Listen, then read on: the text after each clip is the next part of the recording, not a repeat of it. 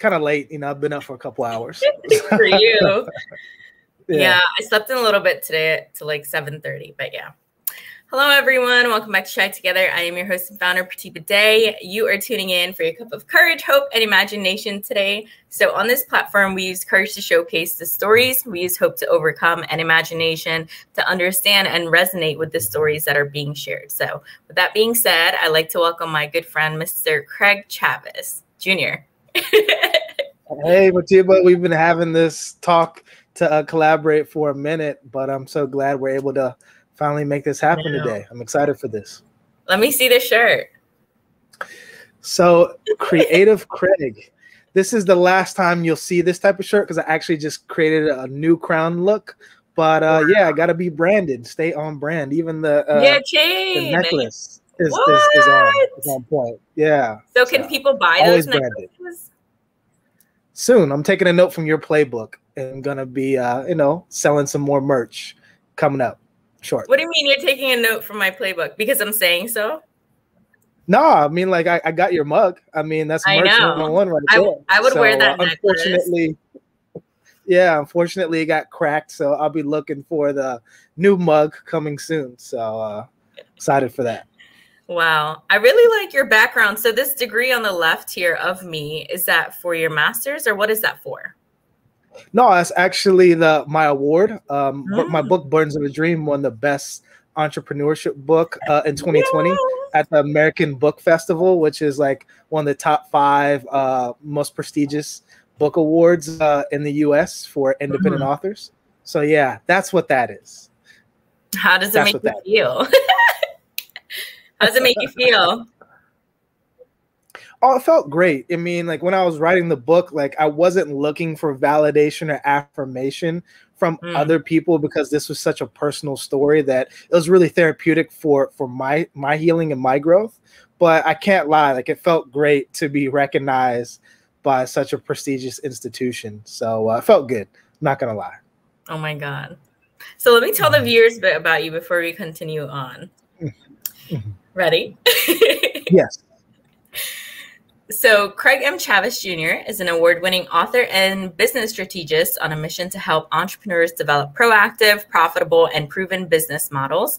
At the core of Craig's coaching philosophy lies the mantra, become the entrepreneur of your life through the lens. He coaches through an alternative and holistic perspective cultivated from over a decade of his first-hand experience launching and managing multiple businesses in Ghana, Costa Rica, Peru, and the United States of America. He is a serial entrepreneur, a returned Peace Corps volunteer, a former Division I collegiate athlete, and received his BSBA from Stanford with an M University and MBA from the University of Tampa. Craig is also a super foodie, shout out to tacos, world traveler, a lifelong learner, and currently in Columbus, Ohio is where he resides. So morning, Miss Robin. You're hot as shit. Yo, Miss Robin is the best. Everyone check out Miss Robin and her juice drinks because they are fresh and she is hot. So sounds good. Not to take the light away from Craig. Cold pressed juices. Miss Robin is awesome. So in her fitness field. Yeah. So Craig, where would you like to start discussing your journey? I mean, it's been one hell of a journey. I mean, I could kind of give you like a 3 to 5 minute rundown of like where I began and like how I got to this point now, if you don't mind that. Yeah. Yeah. So for your audience who most people don't know me, but my name's Craig. I'm originally from Cincinnati, Ohio. But growing up, I moved around a lot because of my father's job. And like I used to hate having to go to a new school, a new community, a new environment, and always having to adjust and like make new friends. But early on that kind of taught me, it's like, okay, like if you want to create a new opportunity for yourself, you might have to change your environment. And one of the things that really kept me grounded through all this change was athletics. I was good enough to get a Division I football scholarship that took me out of Ohio down to Birmingham, Alabama, and I just had hopes and dreams of being a professional athlete. I had the ability. I might have had a shot at the next level, but unfortunately, my sophomore year of playing football, I suffered a career-ending injury. And so my whole identity was wrapped up in sports. And when that came down, like I didn't know what to do with myself. And I wanted to take a shortcut, and I tried quitting and wanted to drop out of school. But fortunately, my Spanish professor intervened in my life and convinced me to study abroad in Costa Rica, which my whole perspective in my life to this concept of business. And so I came back to school refreshed, switched my major to entrepreneurship, started a couple side hustles on campus, including serving as a DJ in Birmingham, Alabama, which was really interesting. And I used the proceeds from those businesses to go to Spain. And that really locked in my love for international business and travel. So after I finished up my undergraduate studies, I realized Alabama wasn't the place for me. So I went down to Tampa and got my MBA in less than a year, which is pretty crazy because it's a 2-year program. But as I was wrapping up my degree, I was interviewing for jobs in New York City and San Francisco, but I just didn't see myself sitting in a cubicle for the rest of my life. And I didn't get any job offers. But what did happen was another, I think, divine intervention. And I met a Peace Corps recruiter at a Chipotle in New York before I flew back to Tampa to graduate. And she's like, hey, you have the perfect background for the Peace Corps. You should apply. And for those of you who aren't familiar with the Peace Corps, it's basically a 27-month opportunity to live and work in another country, sponsored by the U.S. government. And so I applied for that opportunity, and I got the chance to go to Peru to do basically economic development consulting. And the moment I landed in Peru, I was like, I have a dream that I'm going to start a business in this country. I just don't know how that's going to happen. But as I was teaching entrepreneurship at colleges, one of my professors who I taught with was a distiller. And after class, he would teach me how to distill pisco, which is like a national beverage of Peru. And so I took the liqueurs that we were making and I sold them to some of the business owners and farmers that I was coaching and consulting with, which probably wasn't legal with the Peace Corps, but that was my entrepreneurial mind at work. And after I finished up my Peace Corps service, I immigrated back to Peru and launched the country's first branded craft distillery. Oh my and that whole journey of that process was really what my book, Burdens of a Dream, is all about. But since that venture in 2017, I've gotten into blockchain. I've managed a travel startup in Costa Rica. But what I do now today, as you introduced me so kindly, is that I'm a business strategist, and I really help new entrepreneurs to not only launch their business, but to develop proactive, profitable, and proven business models. And that's just a little bit about me and how I got to this point today. Just a little bit. Just a little bit. Just a little. There's a lot of stuff I skipped over, but, Thanks, time is gold and money is silver. Yeah. One thing I want to say about Craig for those who are listening is that he's different. Do you want to go into a little bit how you're different, Craig, than other people? Well, I think like we're all different, and we should be different. Like we're really all products of our environment.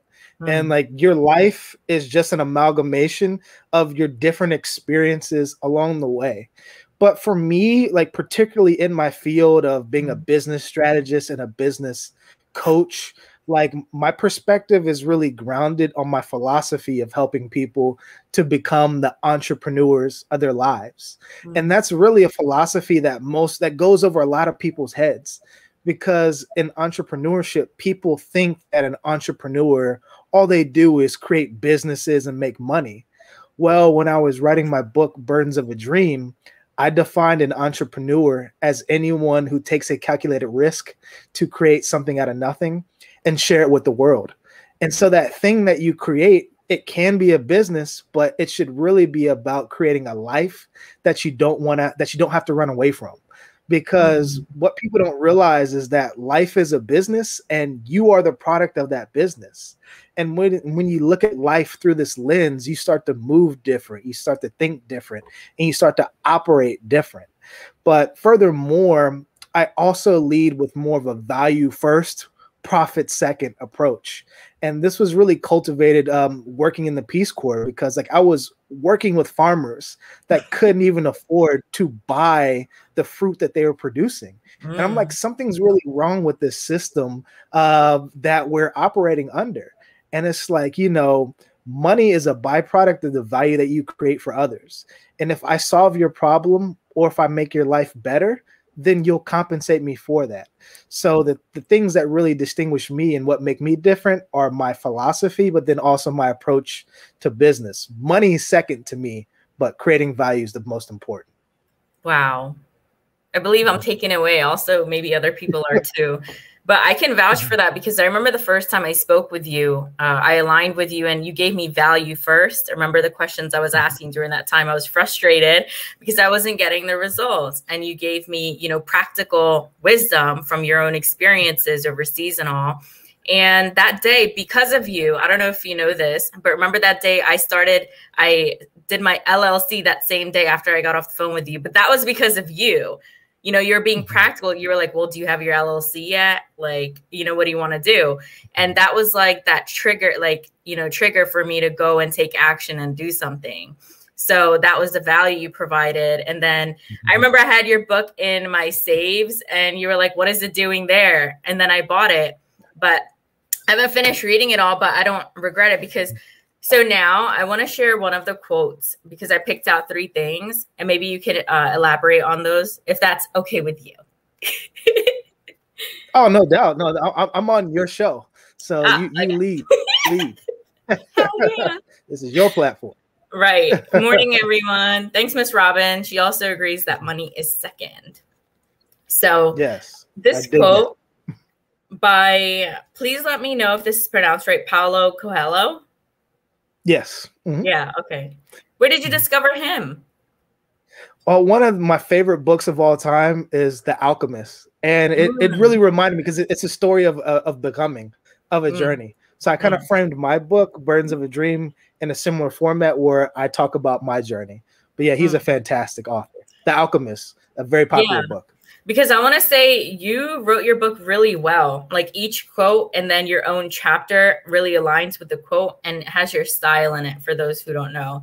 So the quote says, you must be the person you have never had the courage to be. Gradually, you will discover that you are that person. But until you can see this clearly, you must pretend and invent.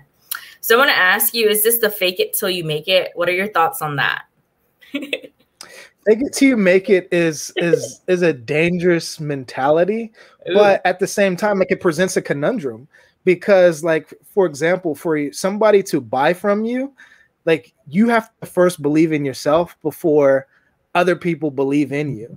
So I think that's really where I was coming from. It's like, okay, it's self-confidence. It's not faking it. Like, I'm not about, you know, putting forth an image that's false. But what I am really saying is that, hey, Pratibha, or anybody else watching, like, believe in yourself first, and then other people's will believe in you. So it's really about self-confidence and self-motivation, because so many people don't believe in themselves, and that's what cripples them and prevents them from moving forward. You got to believe in yourself. And that's what that quote really means. So for you, how long did it take for you to believe in yourself? Do you feel like there was a pivoting moment where you did, like, yes, now I do? It was when I wrote I mean, like, I'll be transparent about that. Like, the book is what, like, saved me and got me back on track, because, like I said, I left out a lot in my journey. But in 2019, I had liquidated my company Visa Jump in Washington, D.C. I didn't know what to do next. I found out that my grandmother passed away, and I was going through kind of like my own transition. And so I wound up moving back to Ohio for the first time in 10 years. And, like, I was like, what am I going to do here? And so I started going out, networking, applying for jobs, and nobody would hire me. And, like, you know, there's reasons for that I won't get into to be non-political. But the number one reason was probably my entrepreneurial background. And everybody asked me the same question. They're like, Craig, are you going to stay here or are you going to leave?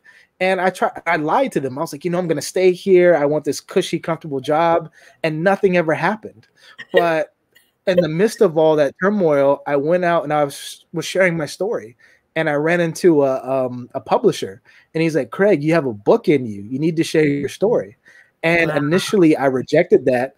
But when I signed the book deal and I started writing the book, the project transformed from project into a calling. And so writing that book was like, okay, me re-believing in myself, realizing that like I am this entrepreneur and I can't run away from who I really am. And so that's what really gave me the confidence to move forward, was just writing the book. Wow. I just want to say that no one gives me a job either. Like, I've applied during my journey, and I'm like, to schools, you know, back to the things I used to do. I get no calls back, and I'm like, that's for a reason. No one wants to hire me, like, because my resume. So yeah, I can understand that. So when did you start writing this book? How long did it take for you to write Burdens of a Dream? It's amazing. It took me only 3 months. 3 months. Like, that's why I say like this wasn't just a project. Like, it was therapeutic. Like, the first words I wrote were the dedication. And these are the words I wrote. I said, this book is dedicated to all those who will dare to abandon the status quo, follow the road not taken, and discover the person they're truly meant to become. Let me check if that's as much as I was, yeah, you can look at it verbatim. Yeah, it is here. Yeah, Craig, but as much as I was writing those, as much as I was writing those words to you and other people, I was really writing those words to myself. And so every day I got up at 5 a.m. and from 5 a.m. to 7 p.m. I wrote out the book. And in 3 months, it went from just an idea into the thing you're holding right there. Talk about dedication. So I recently, yeah, go ahead. No, I mean, when you say that word, I think of Nipsey Hussle, because like that was one of his favorite words. But it's just about staying the course. I mean, like aside from a lack of confidence, like a lack of commitment is probably problem number 2 that most people or most entrepreneurs run into, is like they give up too easy. And there's like a quote I'm butchering, but there was this comedian who basically said, like, why would you boo yourself off your own stage? And he's like, you know, when people step up on the stage, or when like they start their journey, they take themselves out the game. It's like, don't do that. Stay focused, realize you're not going to get results overnight, and just stay the course, because what people don't realize is that your next best step will be revealed as long as you persevere. Like, people think all the answers, all the results are going to come instantaneously. And that's just not true. You have to stay the course and keep persevering and stay dedicated. And that's when the magic really happens. Wow. Let's see what Bhavani said. You guys will give jobs to others. You're much more than just a job. Oh, fuck yeah. Yeah. I love that. You're changing many lives, including people in high-level jobs for 20 years without confidence, clarity, and struggling without peace and happiness. Wow, Bhavani, that's so powerful. Yeah. I recently do have a friend who's in corporate, and she's finally going to leave, and it's affected her mental health. So I want to ask you, like, what was the lowest point for you, like, throughout this entrepreneur journey? Did you have any lows or like struggle at all with your mental health?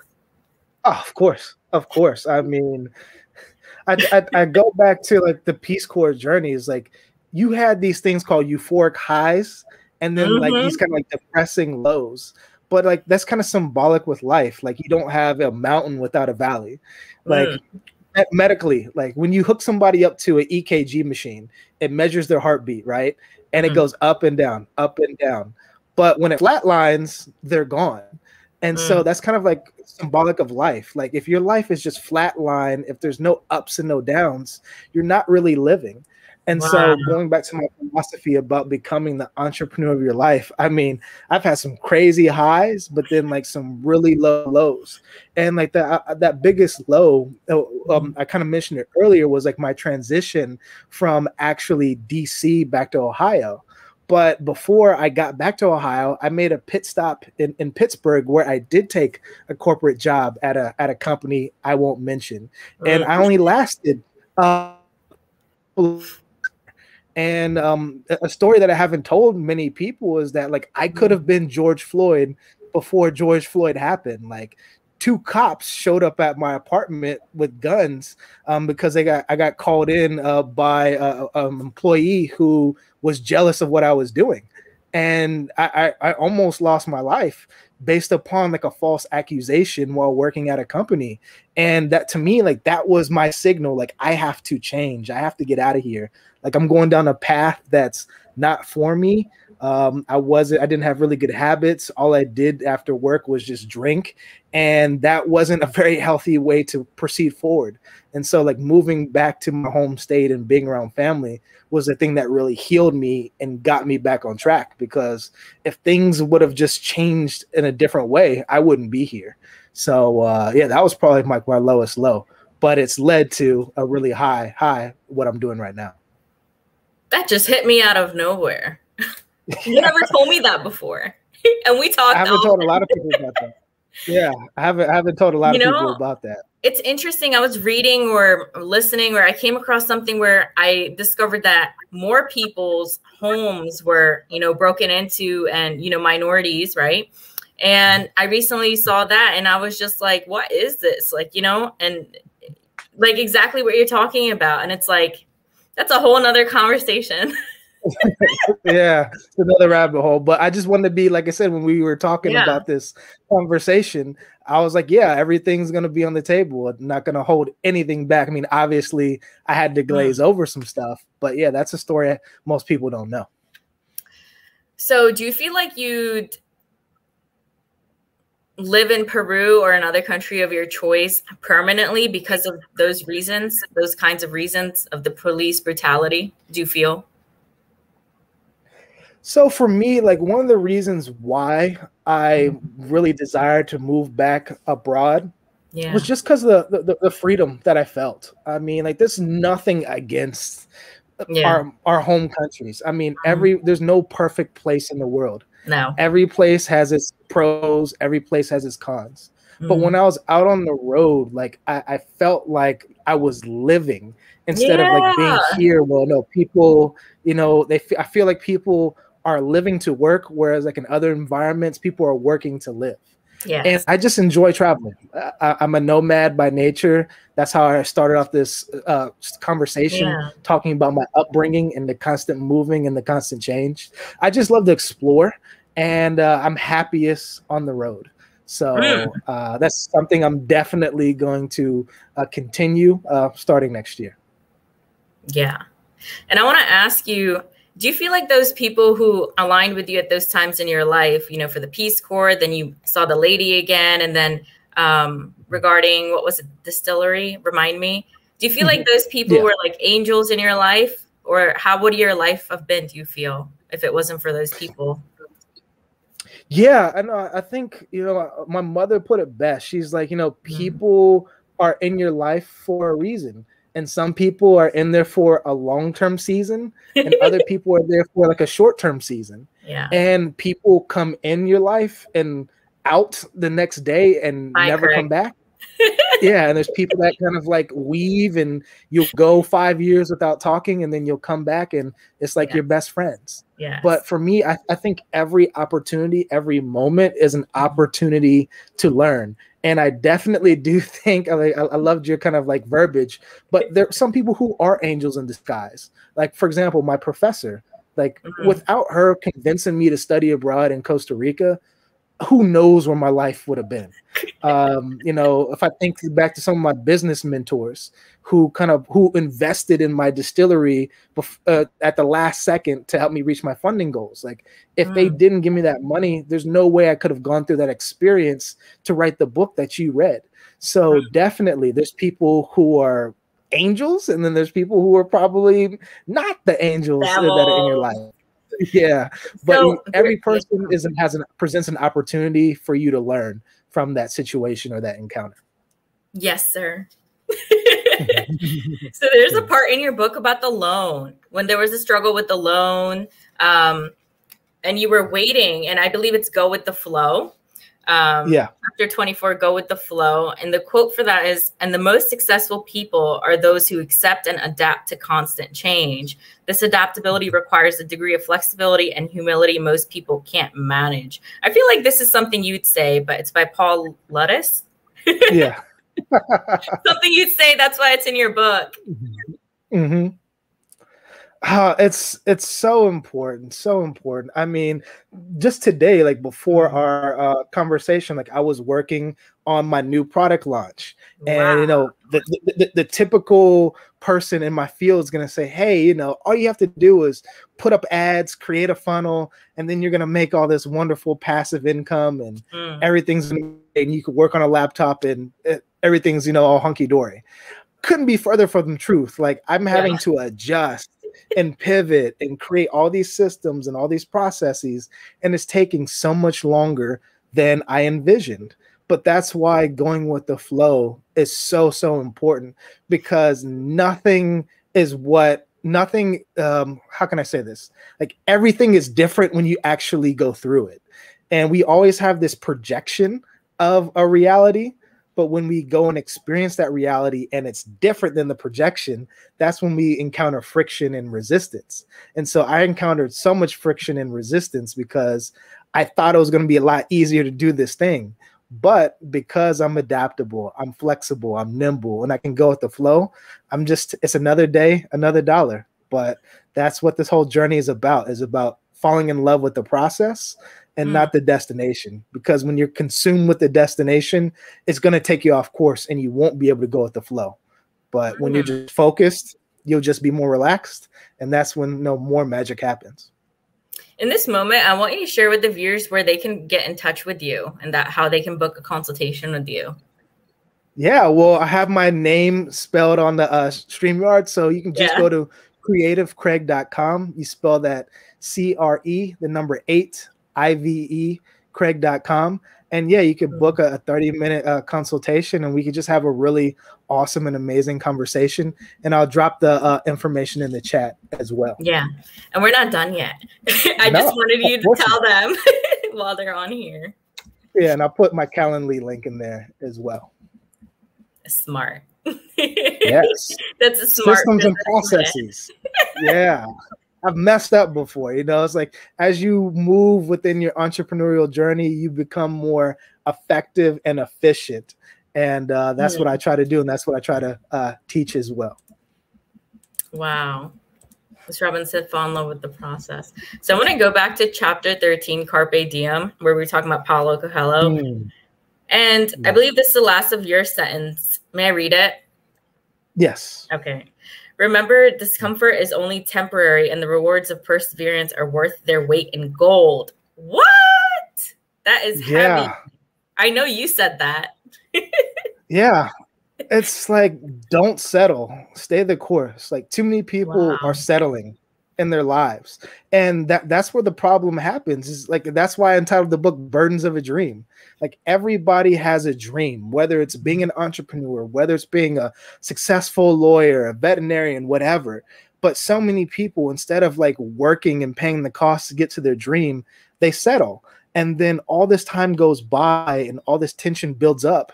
And then all these people wind up having these midlife crises, wondering where all this time went and frustrated at the world, but they're really frustrated with themselves that they didn't stay true to what their original goal or dream was. And like, if you just persevere and you stay dedicated and you don't give up and you put in the work to get to whatever your goal is, like the rewards that you reap are going to be worth more than gold. They're going to be priceless. So that's why you have to stay the course and like, don't settle, because regret is something that nobody wants to, live with for the rest of their life. I surely don't. That leads is difficult. Yeah. That leads into chapter 33.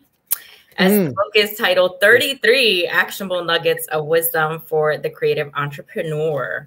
So 33 New Hope, which is perfect for what you just said. So tomorrow is the most important thing in life. Comes into us at midnight, very clean. It's perfect when it arrives and it puts itself in our hands. It hopes we've learned something from yesterday. John Wayne. Wow. Yeah. And honestly, like I wanted to end the book just like on a high note, because as I said, like there's a lot of tension in the journey, in the story I told. Like there's highs, there's lows. And even though I lost my dream business due to a fraudulent encounter with my landlord, I Wow. still had to look back and like realize that this was such an amazing experience. Like I got to live my dream was my reality. Like I was not just a dreamer, I was a doer. And that those 3 years in Peru were like I shit you not, like were 30 years of life experience in Oh three my years. Like God. I accelerated my personal and professional growth so much by going through that experience. And there's another chapter in the book entitled Fail. Mm. And most people think failing is bad, but to fail is just to experience a first attempt in learning. And that's what I did. Like that whole journey was about learning and figuring out what I did right, what I did wrong, why those things occurred, and moving forward to make sure that like I don't commit those mistakes again, but then I double down on the positives so that I can keep growing at the rate that I'm growing. But yeah, I mean, at the end of the day, like when things go wrong, like something has to motivate you to keep going forward. And it's that hope that tomorrow or today will be a better day that really keeps you going when you don't feel like going anymore. So well said. So well spoken. I've realized you like the word amalgamation a lot. Is that your favorite word? I see it in the book one often. of them. Yeah, I do because I love really all-encompassing words. Like when people ask, like, what's the number one word that describes an entrepreneur? I typically say resourceful. And why resourceful? Because it's an amalgamation of so many key traits of like strategy, of focus, of hard work, of creativity, of innovation, of dedication, of clarity, consistency, commitment. Like all those little words combine to, create the word resourcefulness or resourceful. So I just love those like power words that kind of like hit people in the chest because they mean something instead of being some like fluff BS word that doesn't have any impact or value or something like that. You are special. And appreciate you. Yeah, appreciate you too. And this wraps up well because this just flowed so perfectly, just like your book, because in the end you say, define what success means to you, choose to live life on your terms, and help make this world a better place for all, which is essentially what you just said. So with this, we come to a close. How nice is that? Yeah.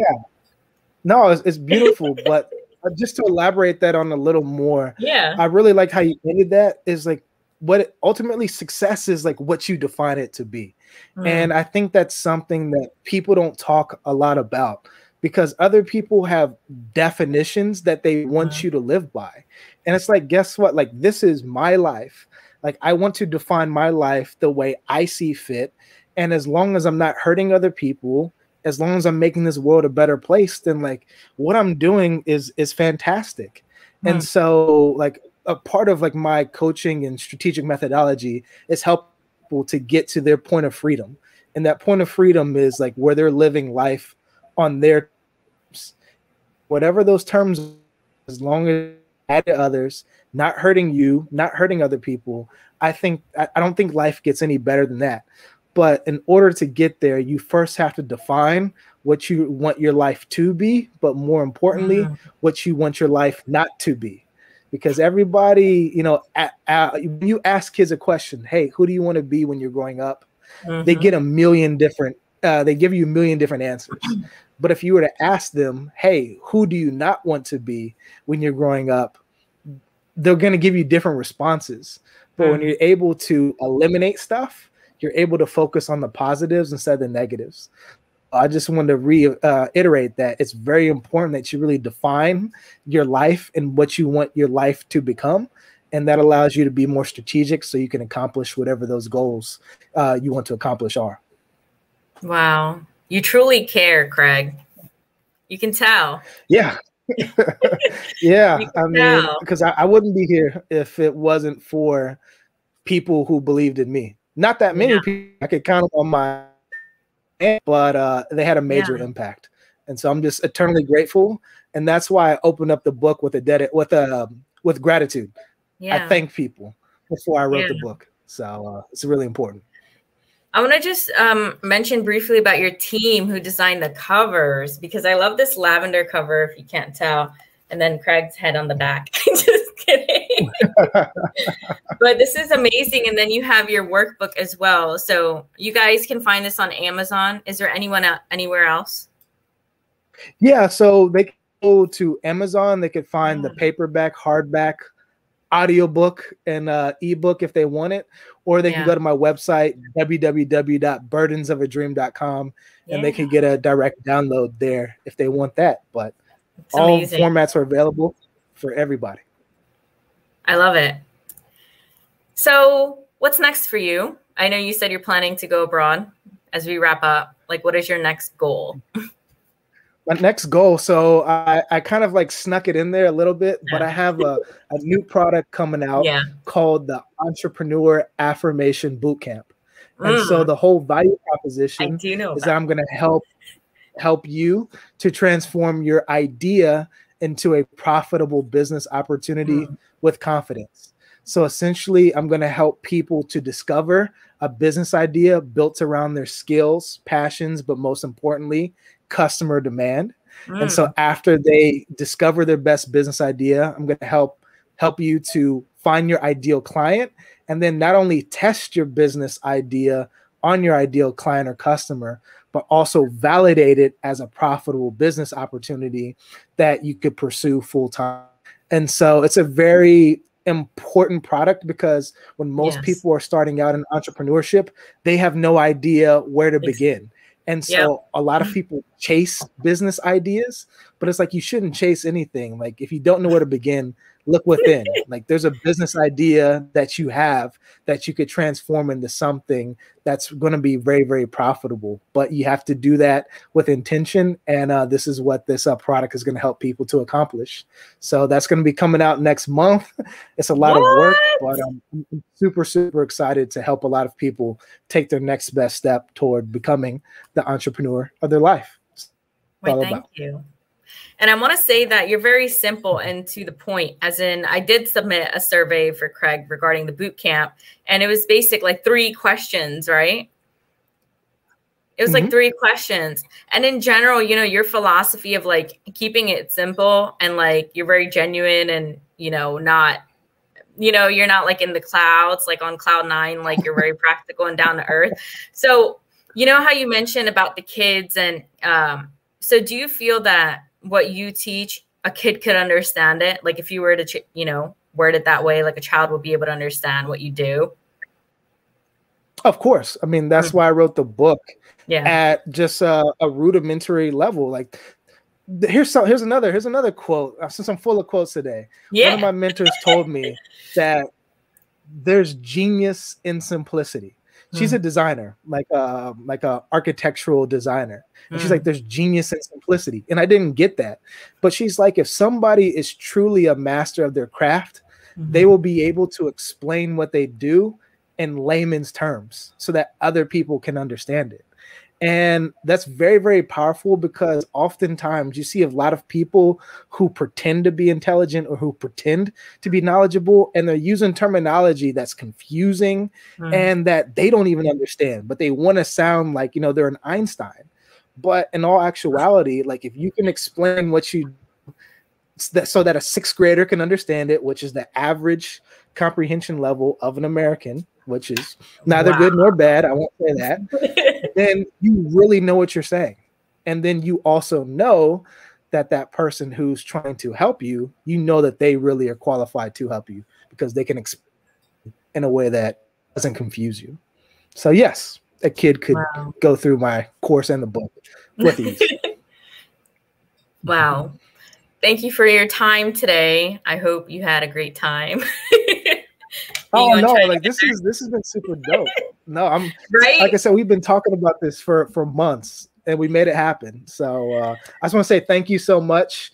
And I know you were bringing me on as a guest, but like, I've seen your growth over the past couple of months, and it's been quite extraordinary.